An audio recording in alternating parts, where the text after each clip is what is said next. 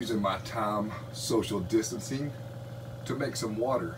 If you don't know, the SpectraPure units are so pure, they strip Covid-19 straight out of tap water. So, you know, I don't have to worry about it. Pumping